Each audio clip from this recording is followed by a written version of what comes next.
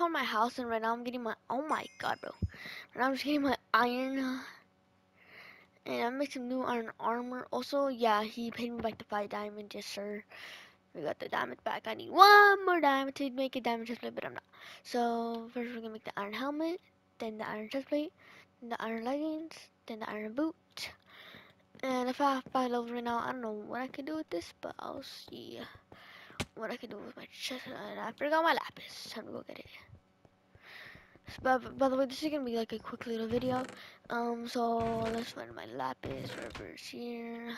There it is. Okay, let's go get it. And everybody's probably wondering why am I not selling this stuff yet? It's because I run the Lootsteal SMP, and basically whenever single time we kill someone, you can ask him if you want that thing or something like that, and yeah. So I could get absolutely nothing here. I badly wanted thorns too.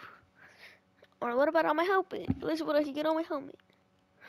Fire protection 4.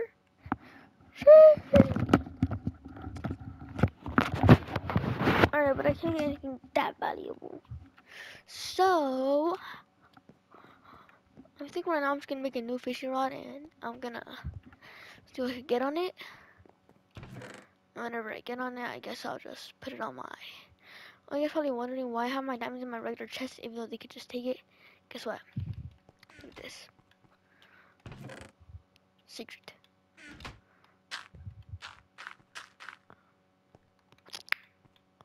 Alright. So then next we're gonna get my 2 sticks. Trying to find some string.